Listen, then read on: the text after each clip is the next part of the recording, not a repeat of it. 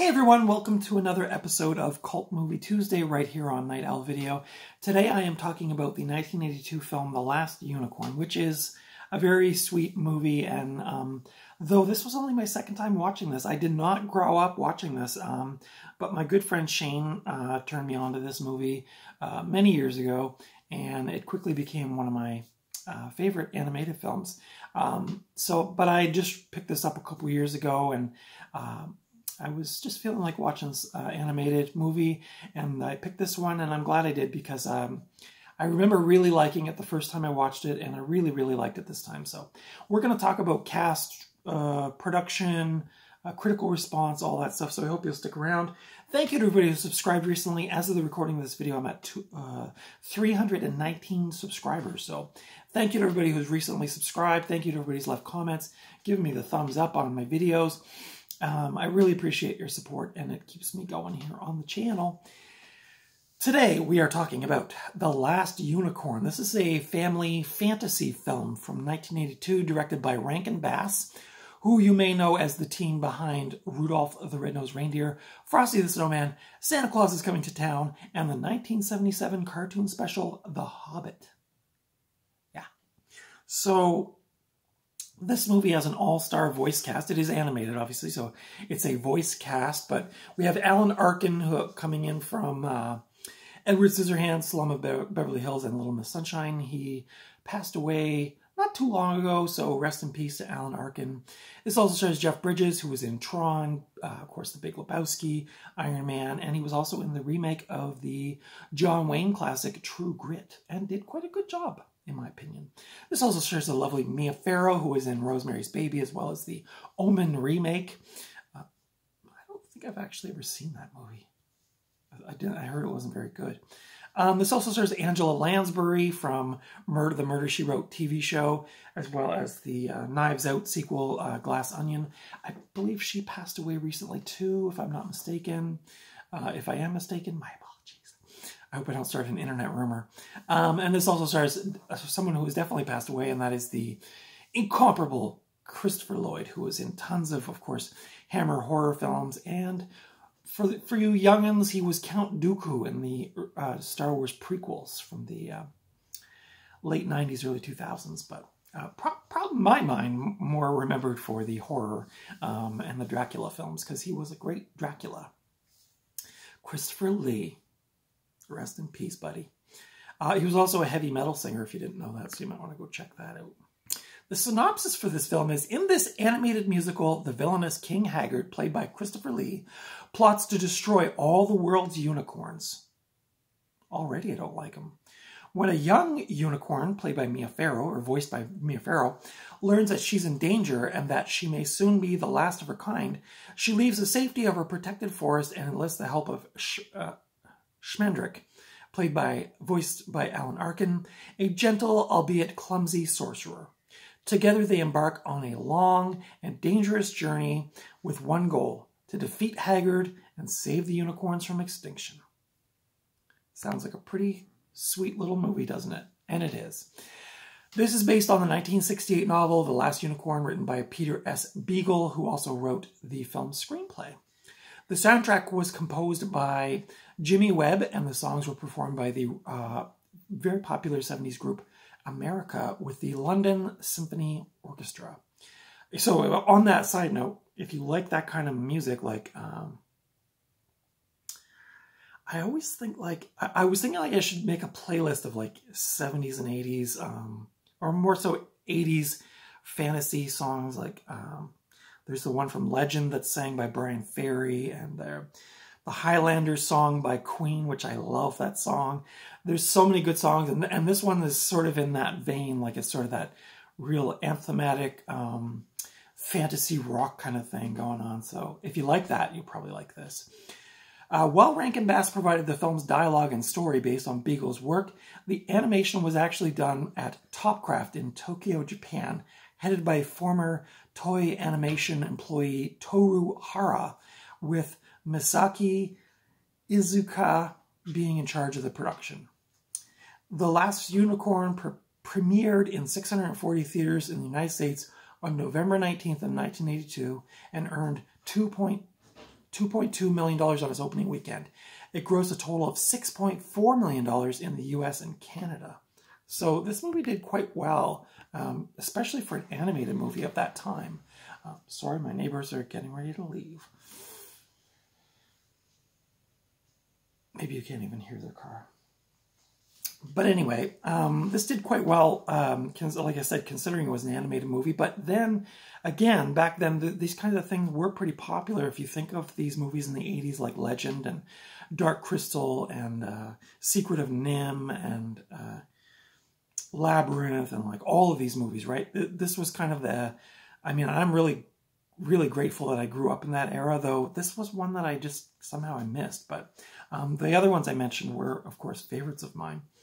In 2010, co-director Jules Bass revealed that Jeff Bridges called him out of the blue, volunteered to do this movie for free, as the novel was one of his favorite books, and recommended his friend Jimmy Webb for the soundtrack. So, Jeff Bridges, what a guy, eh?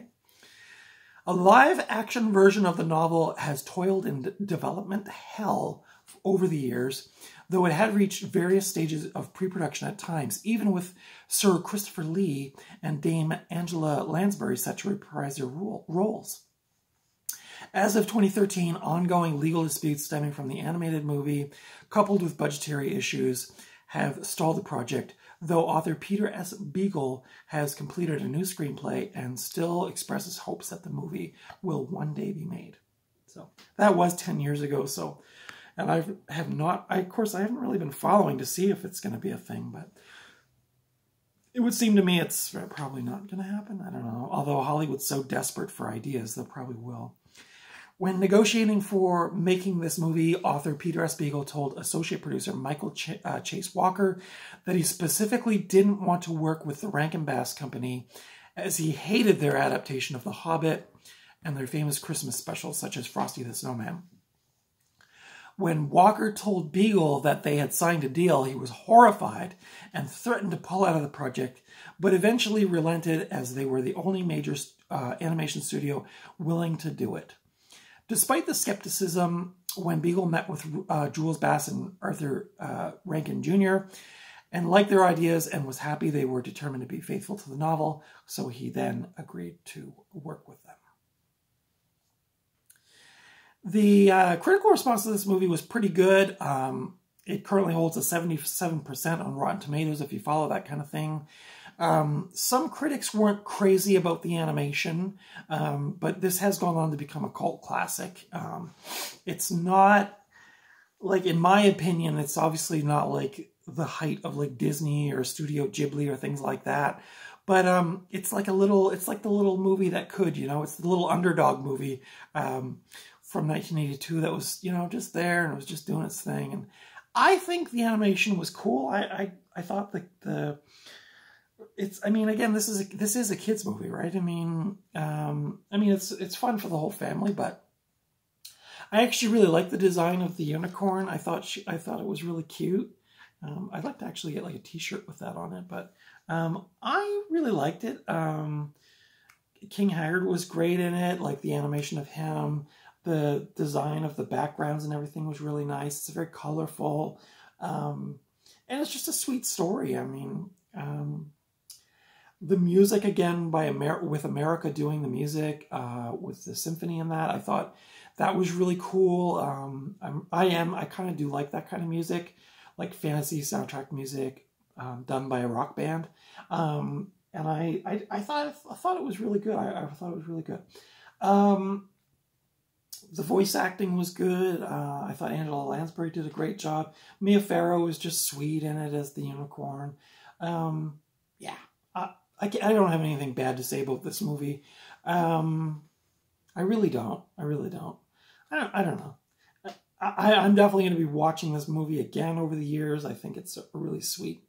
And if you're looking for a good fantasy movie for the whole family to watch, or if you're just really into animation, or, you know, or you like unicorns and fantasy kind of stuff, this has got a little bit of everything for everyone in here. I would highly recommend this film.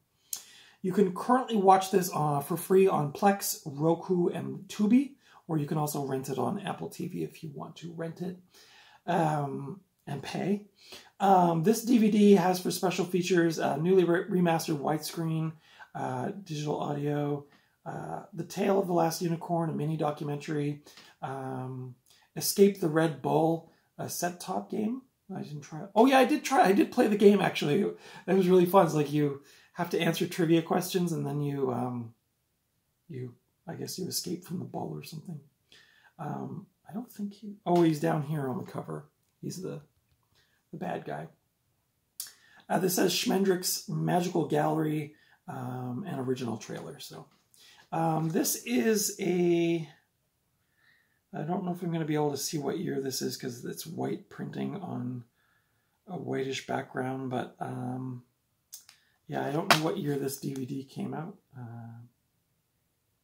It does not say. Nothing really fancy about it. There's the disc. It is, of course, rated G. This is a Region 1 DVD. Runtime is 93 minutes. This is put out by Lionsgate through Carlton, which I think is like the card company, if I'm not mistaken. I don't know. One of these like random things. I also want to say Renee Auberjonois is in this. I remember he was the guy from Star Trek Deep Space Nine. He does a voice in here as well. Yeah, this is just a really sweet movie. I cannot tell you what year this DVD came out, though. But it's probably early 2000s, I'm going to guess, or mid-2000s. But yeah, highly recommend this again. Won't go on about it too much more, but if you're looking for just a lighter fare, Sunday afternoon family movie, again, if you just like fantasy movies or animated movies with, really great music and sweet characters and some peril and, some cool old school animation, Rankin and Bass, I've never thought to myself, wow, Rankin and Bass animation is terrible. I grew up watching all those Christmas shows, so maybe that's why I'm a little soft on this, but this is old school animation. This isn't the new stuff with the CGI and all that. This is the old school, so if that's not your bag, you may not like it, but for us fans of the old school animation and 80s fantasy movies, this is going to be your jam. Again, you can watch this for free on the Plex app, Roku app, as well as our always reliable Tubi. So go check that out. Go check this out, I should say. Let me know your thoughts on this film. Did you like it? Did you not like it? If you didn't like it, why? And if you did like it, why? Leave your comments below. Consider giving me the thumbs up if you like this review. Consider subscribing to my channel if you haven't already. I do Cult Movie Tuesdays every Tuesday, and I do horror movies on my Fright Friday featurette every Friday, so tune in for that. I also do thrifting haul videos, though I haven't had much success thrifting lately, but yeah, I'll see. Oh, yeah. So anyway, let me know your thoughts on this film. I really like to know. You may have also noticed that my background has changed. That is because I'm getting ready to move again. Hopefully for the last time. I don't know. I'm going to find out. But yeah, I had to take my shelves down, so my movies are all packed up. But I still have a few left out because these are mostly, well, those are VHS that just haven't been packed. But this stack here, right here, that's movies that I've bought recently that I haven't watched that I want to watch. And then I've got a little Halloween decoration there because, actually, if you want to see it, I can show it to you. I actually made it. Well, no, I colored it in, but it's a little, it's one of those velvet things, and it came with a package of markers, and you can color it. So I did make that, especially for Halloween. So, this is the time of year when all the horror movie fans get all nutty because it's the Halloween season. We also have our Friday the 13th coming up, which I believe is it this coming? Yeah, I think it's this coming Friday. So I know I said I would do something about Friday the 13th, but I just didn't get my stuff together. So I am going to be talking about The Innkeepers this Friday, I believe. So you'll want to check that out.